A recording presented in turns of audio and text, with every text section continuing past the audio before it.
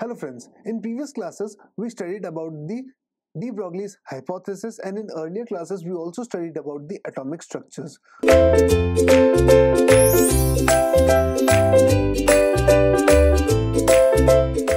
Thomson model, Dalton's model, Rutherford's model, finally the Bohr's model, but unfortunately none of them were able to predict the actual position of the electron.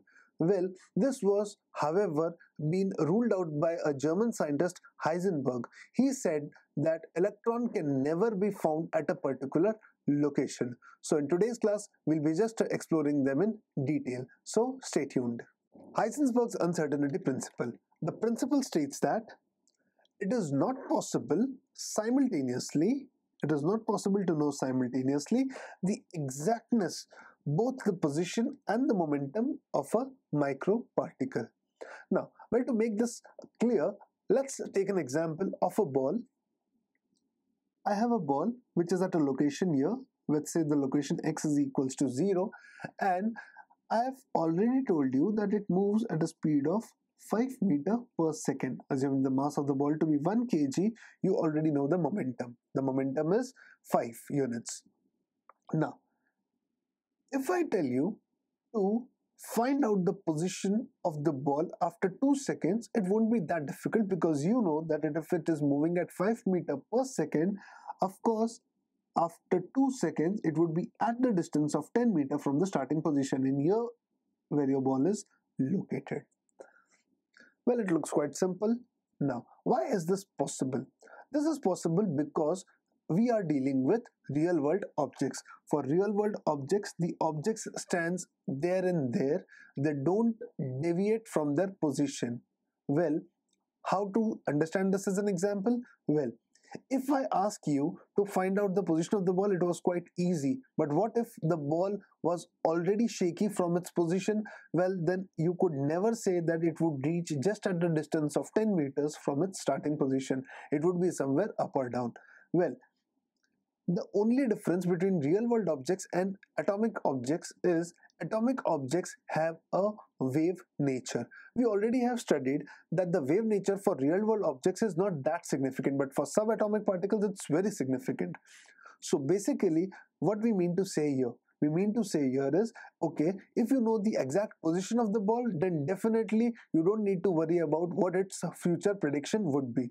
But if you don't know the exact position of the particle at time 0, you would never be able to tell what its future prediction would be. Now, you know the concept of wave packet. Well, basically a wave packet is nothing but as a cluster of waves combined together. Now, this cluster of waves is nothing but as the probable position of the particle. Now, here you already know that the particle is not known, or there is always an uncertainty in its position. Therefore, there is always uncertainty in its future prediction. Of course, if there is uncertainty in its future prediction, you cannot predict about the velocity. Well, Heisenberg was the scientist to first discover this and thus state this law, and thereby stating that it is impossible to simultaneously know the position and the momentum. Well, if you try to accurately find out the position, of course, you would not be able to find out the momentum. Whereas, if you want to find out the exact momentum, you would be losing your precision on position. So, basically, finding both the things simultaneously for subatomic particles is impossible.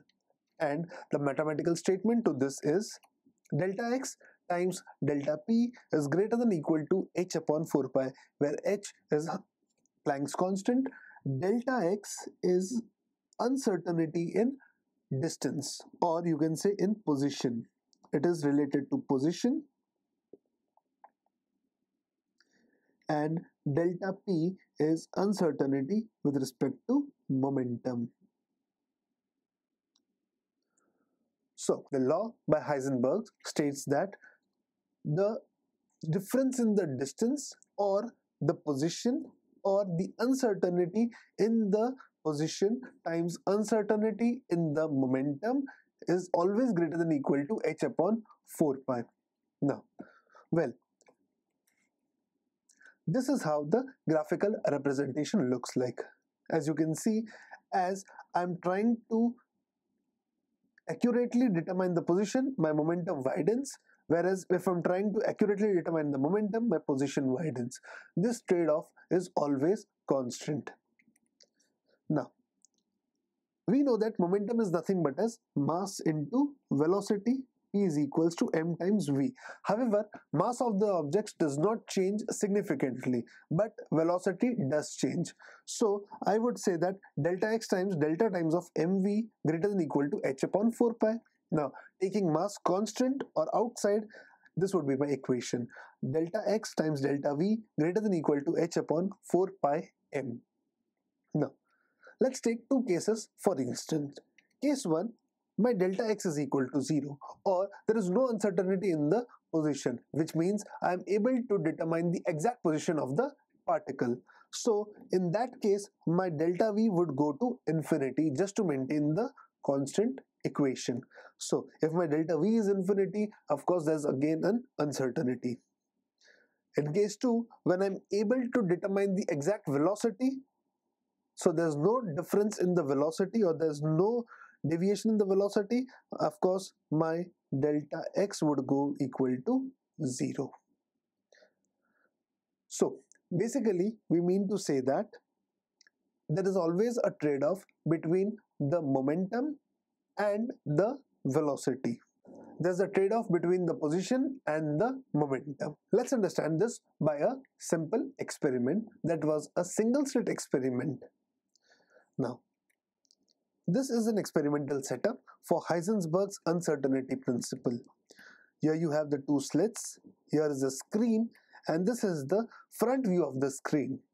Now, what we will be doing is, we would be just narrowing down the slits so that my beam gets narrower and narrower, and I would be significantly watching the difference between the initial image and the final image on the front view of the screen. Now, as my slits go further, as you can see, there's no change as of now because I'm still wide enough for the beam. Now, as soon as I touch the beam, here you can see what is happening. This is my delta x. I'm actually trying to minimize the uncertainty in the position. So what happens? The image widens. As it goes further, the image widens further. So if I'm trying to accurate the uncertainty in position, my momentum changes and hence this image goes wider. In the opposite way, if I widen the beam, what happens is the node gets 8 here. Retake for single slit experiment by Heisenberg. Now, this is an experimental setup for single slit to demonstrate Heisenberg's uncertainty principle.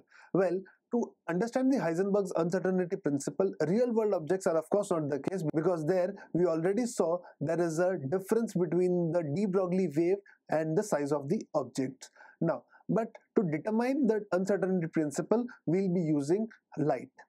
This is an experimental setup of a single slit wherein a laser beam is projected on a screen which passes between slits. Now, we would be narrowing down the slits further to minimize the uncertainty in the position. Now, as we know, delta x times delta v is always greater than or equal to h upon 4 pi m. So now, as my delta x goes down, my delta v goes up, just to maintain the Heisenberg's uncertainty law. So what happens when delta v goes up? Well, we'll be visualizing this in the experiment. Just take an observation of the animation.